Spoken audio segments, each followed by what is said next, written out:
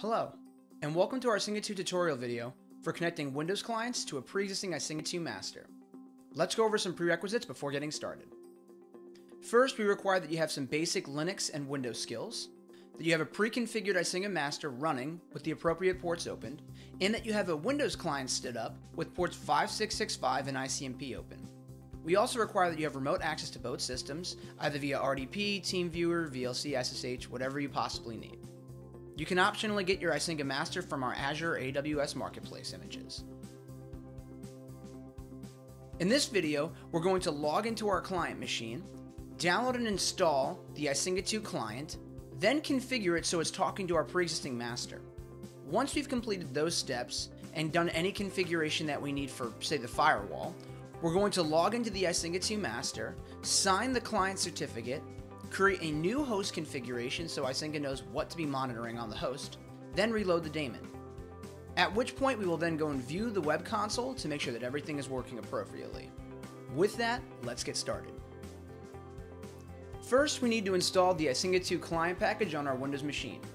Open a web browser and go to packages.icinga.com and select the Windows subdirectory. Scroll through the options until you find the client version associated with your pre-existing master and ending with the extension of .msi. Once the file is done being downloaded, select Run and follow the on-screen instructions to completely install the Icinga 2 client.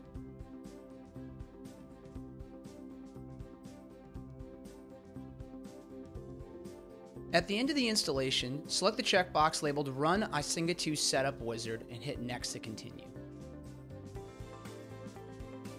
At this point, you're going to want to select the radio option to listen for connections from the master, and you're going to want to select the checkbox to accept commands from the master/service instances.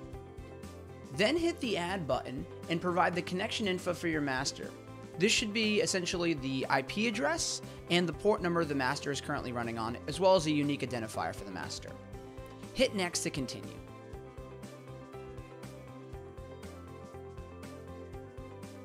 Once the Icinga 2 setup wizard has completed, there will be a couple of additional steps that need to be completed.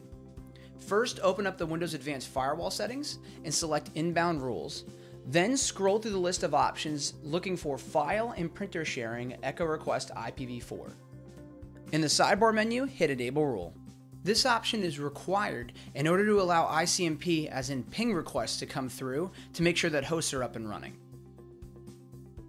Next, select the Windows icon and select Icinga 2 Agent Wizard, and then select the option for Examine Config. Navigate to etc Icinga 2, Features Enabled, and select the checker file and delete. This is required to ensure that only the Icinga master is issuing check requests to the Icinga client and that the client isn't issuing requests upon itself. Now go back a directory, select the Icinga 2 configuration file, and open it inside of a local text editor. Then go to the last line, indicating include recursive conf.d, and comment it out using a double front slash. Save the file, and this will ultimately ensure that no configuration file from the local host is used in place of the master's configuration. Now, open the Services submenu and search for the Icinga 2 service daemon. The service will need to be restarted in order for the changes that you've made to propagate and ultimately take effect. Select Restart in the left submenu. Now we're going to need to make some changes to our Icinga 2 master. SSH into the host and open up etc Icinga 2 and then copy the host.d client w.smscom file to host.d whatever the client fqdn is .conf. Open up the file that you've just created and remove the comments from the top and bottom of the file. Then replace all of the areas where clientw.sms.com is with the fully qualified domain name of the host machine that is your client box. Subsequently, change the host and address variables that are listed with an IP address to whatever the IP address of your client machine is as well. This is required for Icinga to properly make sure that the checks are being propagated against the individual machine and also to know where the host physically is in the future. Next, we need to approve of the newly created connection client by signing its connection fingerprint.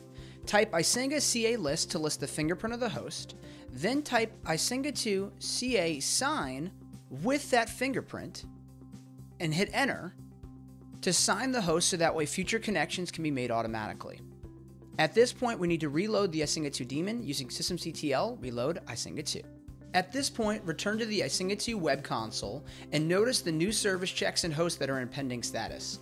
You can either wait for these services and hosts to check in on their own, or you can force a check now by selecting the check now option associated with each service and host. You should eventually receive a response saying that the services are in an OK status and the host is up and running. With that, congratulations, you've set up your first Windows client for Icinga to monitor. If you want to add any additional service or host checks, please refer to the Icinga documentation, contact us at support, or refer to one of our other tutorial videos on our website. Thanks everybody, we hope to see you guys again.